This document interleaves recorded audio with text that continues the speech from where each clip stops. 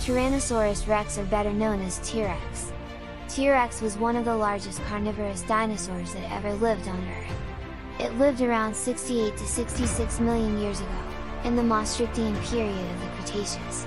T-Rex has a very large size, with a length of up to 12 meters and can weigh up to 7 tons. It has large, sharp teeth and powerful jaws for breaking prey bones. The T-Rex usually hunted herbivorous dinosaurs that lived at its time, such as Triceratops and Hadrosaurus.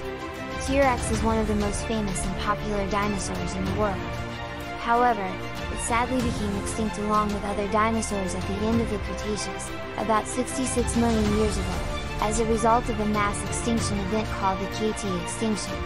The exact cause of this extinction is still the subject of research and debate among scientists. The discovery of T-Rex fossils was first made in 1902 by a paleontologist named Barnum Brown in the Hell Creek Formation, Montana, United States. Since then, more complete and better T-Rex fossils have been found in various places around the world, including in North America and Asia.